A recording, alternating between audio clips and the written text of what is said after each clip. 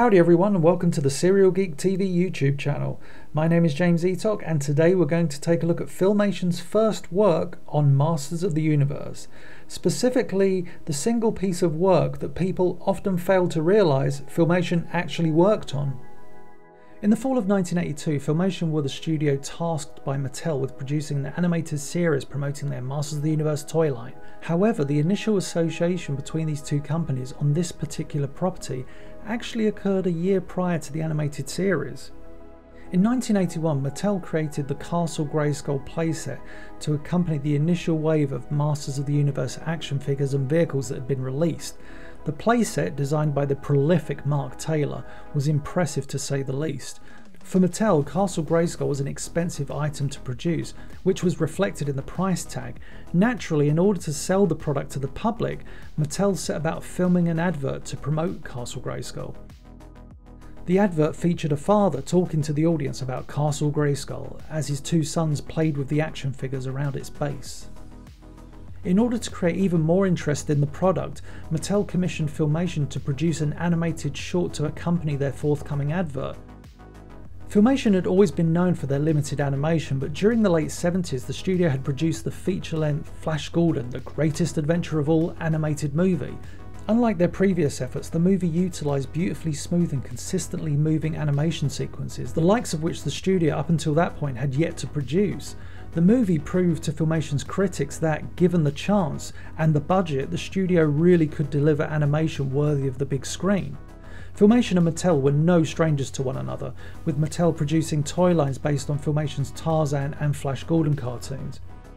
With the Mattel deal in place, Filmation president Lou Scheimer approached director Gwen Wetzler and gave her the task of directing the animation for the Castle Grayskull commercial.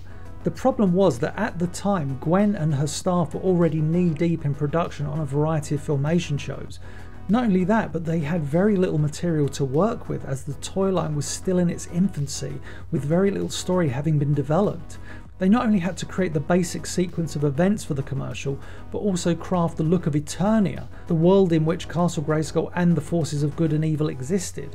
Wetzler accepted the challenge, hired a few of her former Disney colleagues — Wetzler herself had worked at Disney for over 20 years, and alongside a few Filmation artists that worked under Wetzler, they set about creating an animated commercial in an incredibly short space of time.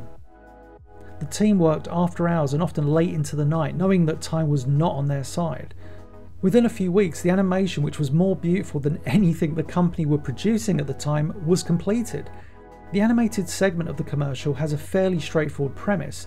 Skeletor, Beastman and Merman have overthrown Castle Grayskull, and He-Man, Battlecat, Man-at-Arms and Teela are tasked with removing them. The commercial successfully promotes the action figures and Castle Grayskull, and also sparks one's imagination, as this was the first time anyone at the time had seen these characters move, talk and interact. When one watches this commercial, it's hard to imagine that Filmation were the studio involved due to the sheer attention to detail.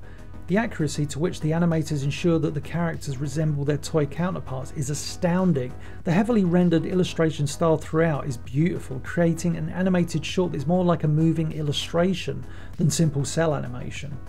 And with that, I shall break down the commercial as best I can. The commercial begins like many others that would follow it, by showing children playing with the Masters of the Universe action figures. The father explains that the Castle Grayskull playset comes with its own legend, something that can open up a child's imagination. The writing of this commercial is clearly promoting the majesty of what would become one of the most iconic playsets of all time. The animated segment begins with an almighty explosion accompanied by an even louder sound effect from Filmation's library. The way in which the explosion is rendered is very true to Filmation's uniquely detailed special effects, which could be seen on a regular basis in the Flash Gordon series. As the smoke from the explosion fades away, for the first time we get a good look at Castle Grayskull, which the artists have rendered to look like a perfect replica of the toys. We see an iridescent glow coming from within the mouth of the castle, as well as the eyes bathed in an ominous red glow. It is interesting to look at this rendering of Castle Grayskull and compare it to what Filmation created a year later during production of the actual series. The direction of this one shot immediately creates the impression that Castle Grayskull is a very important place. The gun turret on Castle Grayskull fires blast after blast at Man-at-Arms, who, on his sky sled, turns away from the castle.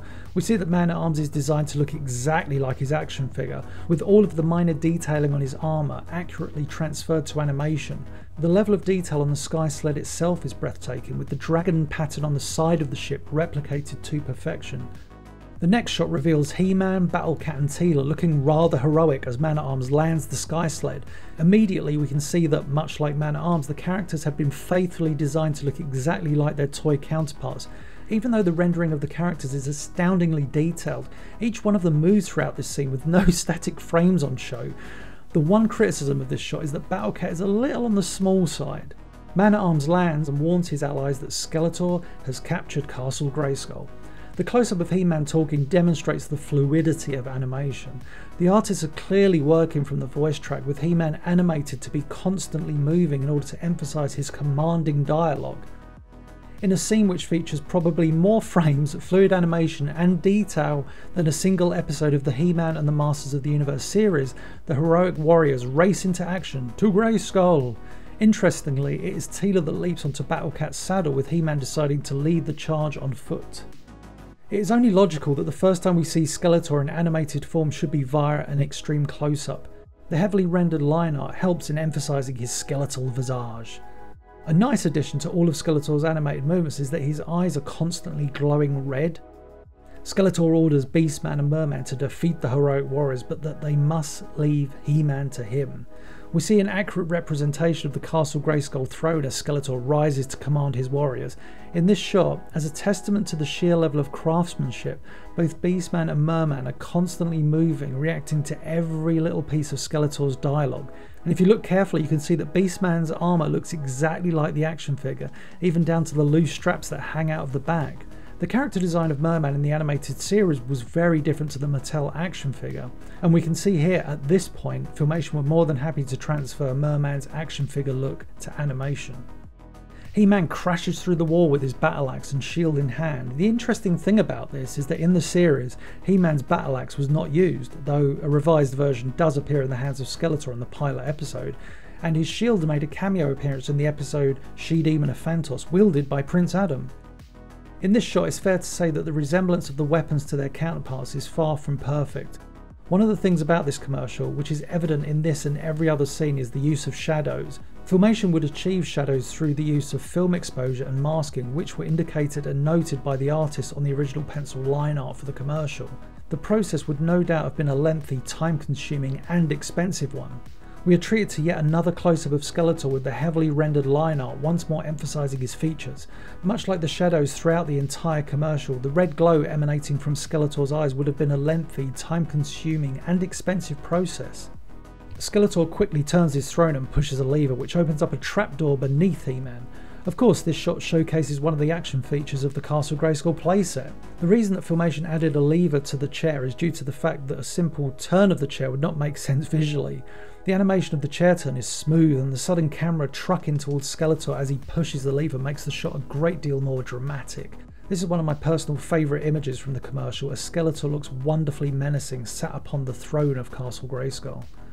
The next few shots of the commercial occur in quick succession to emphasise the fast-paced action of this scene. As the trapdoor gives way, Teela throws her staff across to He-Man, who uses it to prevent his fall. The staff manages to carry He-Man's weight, thank goodness, as the most powerful man in the universe begins to position his body. He-Man then flips out of the trapdoor and onto his feet. Whew! One of the most interesting animation sequences in this short occurs as Skeletor leaps onto the sky sled. If the animation looks familiar to you, it should. Filmation would later simplify this sequence for the series and have it archived as part of their stock animation for whenever Skeletor needed to make a hasty getaway. Next, a low-angled shot shows He-Man strike a heroic pose as Teela and Man-at-Arms enter the frame. Man-at-Arms comments that Castle Grayskull is safe, but He-Man replies, "Nothing is safe while Skeletor is out there." A fantastic shot then shows Skeletor fly out of Castle Grayskull and directly towards the camera.